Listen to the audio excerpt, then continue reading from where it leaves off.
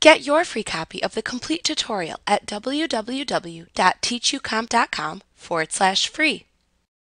One of the most useful and fundamental functions of Word is the ability to add pictures into your documents to enhance their appearance. Starting with Word 2013, you can insert pictures from various online resources, including Microsoft's Bing, SharePoint, or OneDrive, as well as other online resources. To insert an image from an online resource, first click into the document to place your insertion point at the location where you want to insert the image. Then click the Insert tab in the ribbon and click the Online Pictures button in the Illustrations button group in order to display the Insert Pictures window. Within this window, you can see the various types of online resources that you can use to browse for pictures to insert.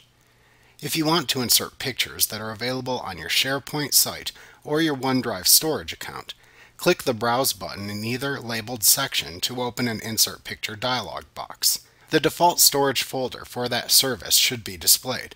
However, if the correct folder is not opened, navigate to the folder where your file is stored, and then click the file icon to select your picture file.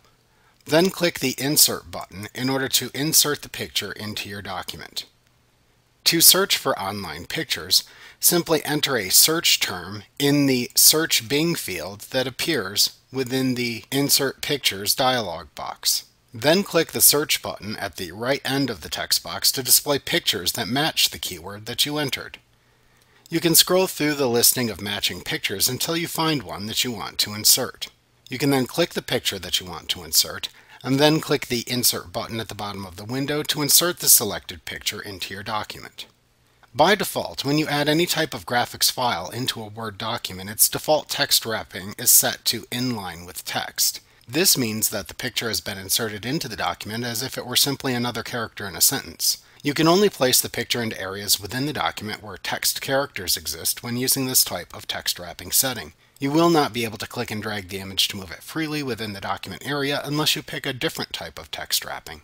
You can click the Layout Options tag that appears at the right side of the inserted image, and then choose a type of text wrapping from the drop-down menu of choices to set the text wrapping option that you prefer.